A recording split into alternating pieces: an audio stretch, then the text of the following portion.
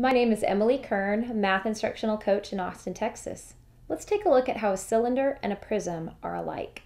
Pyramids and prisms are similar in that they're both 3D figures and they both have two parallel bases that are congruent. The difference between a prism and a cylinder, though, is the shape of their bases. A prism has a base that's shaped as a polygon.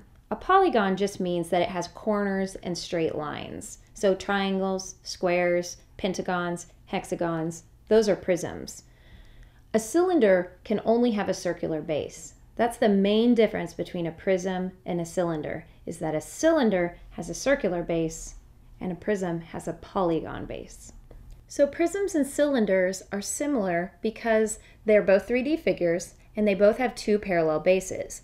Another way that they are alike is the way that you find their volume. Both of them have the same volume formula of V equals BH, where B represents the area of the base.